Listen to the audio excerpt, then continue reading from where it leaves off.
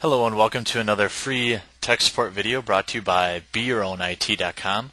Where we provide free technical support on hardware issues, software issues, virus removal, spyware removal, and much more.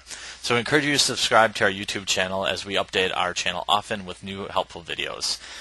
Today we're going to be talking about creating rules in Outlook. It can really help a messy inbox get cleaned up real quick.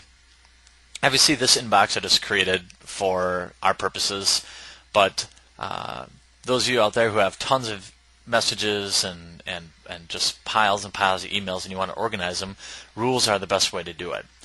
I usually start out by creating some folders in my inbox, which is real easy by right-clicking on inbox, choose new folder, and let's call it test.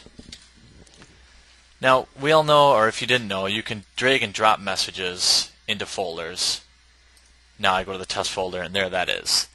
But let's say we wanted something to always happen. Let's say there's somebody that sends you messages that you always want to put in their own folder.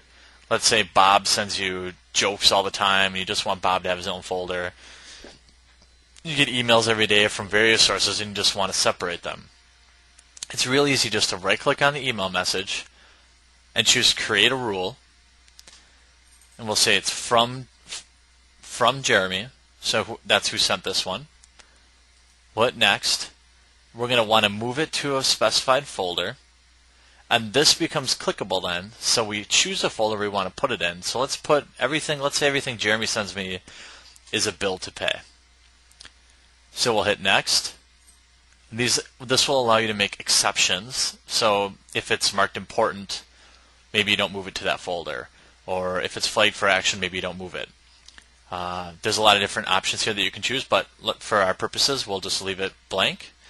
And now it also allows you to run it already on messages already in your inbox. What's great about this is if you have a huge mess in your inbox, this allows you to organize everything real nice. So let's check that option, and we can see there's a couple of emails from Jeremy, so hopefully this will work. So we'll just hit finish. Look at that, they're gone. And they should be in the bills to pay folder, and look at that, there they are. So now every time, let's see if I send an email to myself, it should automatically go in there then. That's the beauty of the rules and how it keeps everything organized. So let's say I said test, I send it. Now every time an email comes in from this source, it should automatically go into that folder. And look at that, automatically goes in the bills to pay folder and you can read it. So this is a great way to organize Microsoft Outlook. If your version looks a little different, it's not much, the process remains the same, so we hope this helped you. And we hope you subscribe to our YouTube channel and you visit our website at www.beyourownit.com. Thank you.